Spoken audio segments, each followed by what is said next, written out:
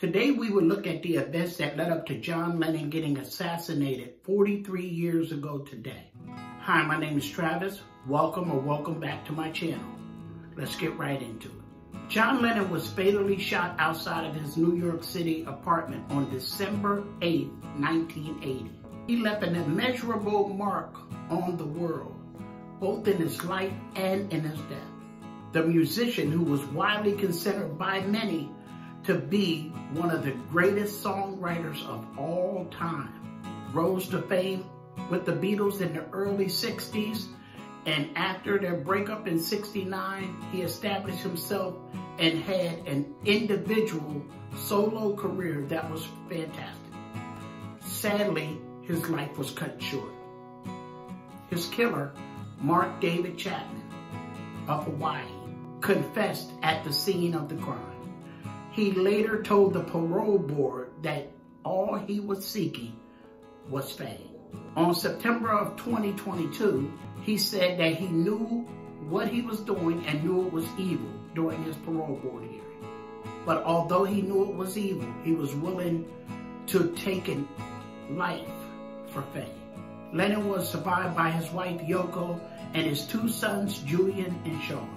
Lennon once told former band member Paul McCartney he wondered how he would be remembered post-mortem. He said he would wonder how people were going to demonstrate that. Lennon's death was the subject of an Apple TV 3-part series named John Lennon, Murder Without a Trial. Actually premiered December 6, 2023, just a couple of days ago. The series featured interviews with eyewitnesses, friends and family, and even the defense attorneys of Mark David Chapman. Chapman went and grabbed a hotel doorman after the shooting and said, "I just shot John Lennon." Chapman and Lennon crossed paths earlier that day. Lennon signed an album for Chapman that day called Double Fantasy. The Hawaii native brought the gun 3 months before coming to New York and shooting John. Once the shooting happened, eyewitnesses say they heard John Lennon say, "I'm shot," and then he fell to the ground. This was at 10:50 p.m.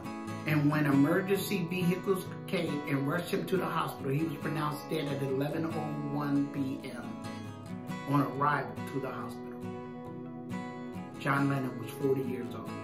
Yoko Ono said that night after they left the studio, Yoko wanted to go pick up some dinner for them. But John said no, he wanted to go see Sean before he went to bed. A silent vigil was held in Central Park that had over 100,000 people. Chapman has been in prison since he was arrested after the shooting. He pled guilty to murder in June of 1981 and was sentenced 20 years to life. In September of 2022, he was denied parole for the 12th time. Yoko Ono has been to every single parole hearing to make sure that he is denied. She never wants Chapman to get out. This day will forever be etched in history as a tragedy that occurred 43 years ago. Rest in peace, John. You lived a wonderful life. Your music, your fans, you were a father, a husband, and you were a good person by all accounts. And you will be truly missed. If you like anything I said in this video, hit the like button, hit the subscribe button, leave a comment. And until next time, the Libra Man is out.